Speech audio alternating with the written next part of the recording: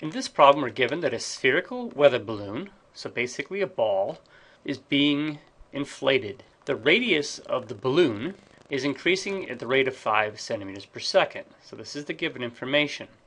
I've highlighted in red what the question is. We are to express the surface area, for which they gave me an equation down here for, of the balloon as a function of time. Notice that the formula that we give for surface area is not a function of time. In fact, right now the surface area is a function of r, the radius of the balloon.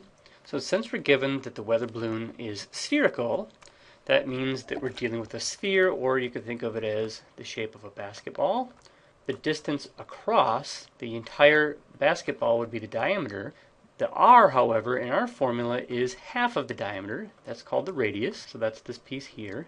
And as the radius gets bigger, your ball gets bigger, and that makes the surface area of the ball bigger. Since we're supposed to express the surface area not as a function of r, which is given in this formula here, we are expressing it in terms of t. We must take the given equation. Somehow we are to come up with a formula r is equal to some formula that has the letter t in it. It's given that the radius is increasing at a rate of 5 centimeters per second. If it's obvious that this is a linear relationship and you know how to write the equation, then you can write it down and make the substitution and you'll be done. If it's not clear how to relate r and t, start with the table of values. It's assumed that at time 0, the radius would be 0. 1 second later, since we're saying that t is in seconds, the balloon would be such that its radius is 5 centimeters. And I know this because the radius of the balloon, as it's being inflated, is increasing at a rate of 5 centimeters per second. So for every second we wait, the radius of the balloon goes up 5 centimeters. It was at 0 centimeters at time 0, so 1 second later it'll be 5 centimeters. And every time you wait 1 second, so suppose I add 1 second to this time value, if we're at 2 seconds, well then the radius will go up 5 centimeters again. That would bring us to a ball with a radius of 10 centimeters.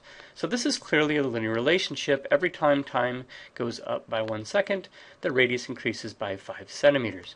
So if you're used to y equals mx plus b as a formula for a line, where m is the slope, we just discovered that our slope would be 5. And then the b in y equals mx plus b is the y-intercept. It's what you get out when you plug in 0.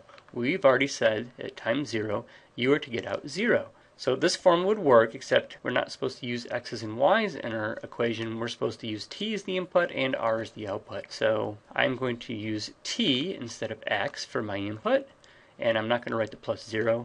And I'm going to use the letter r for my output rather than the letter y. So this is the linear equation that relates time and the radius of my ball.